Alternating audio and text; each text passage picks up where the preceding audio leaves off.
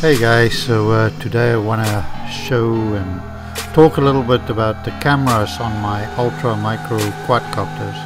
I'm flying the ready-made RC122 over here, which is really 122mm micro quadcopter. But there's several cameras on there, so in the corner now we can see the FPV camera. That's what I would see through the goggles, and that's sort of what it looks like.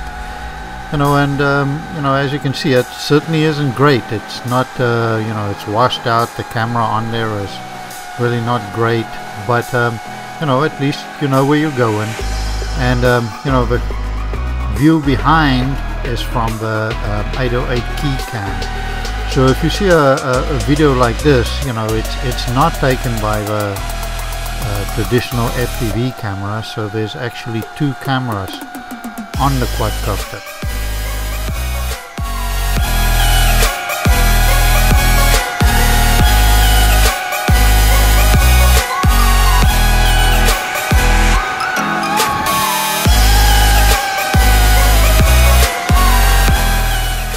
So as you can see in this case, there is the FPV camera, the actual FPV camera, and on top here is the key cam, the HD key cam that's actually doing the HD recording, and it's on here with some kind of vibration mount so that it doesn't shake as much.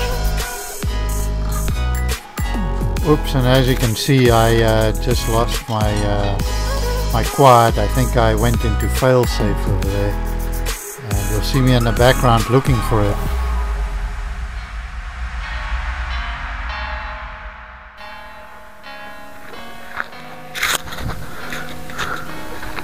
Oops.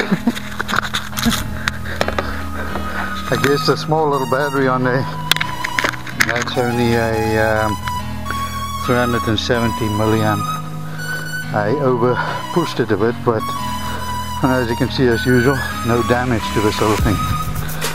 So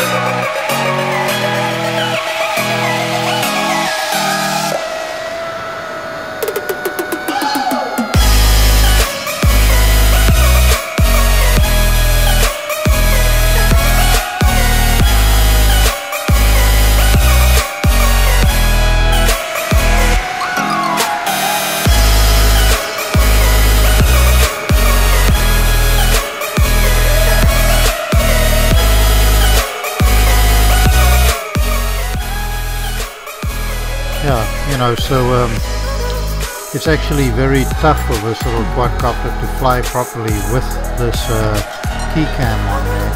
It really changes the flight dynamic completely. Without this camera on there, you'll see shaking in the video and that kind of thing. But without this without this key cam on there, it doesn't do any of that. And it's really a pleasure to fly, but you don't get any good video out of it. So this quadcopter isn't really meant for videoing. It really is just a fun little micro quadcopter, but it is fun to share some video, I guess. But like I say, it does affect the flight characteristics a lot.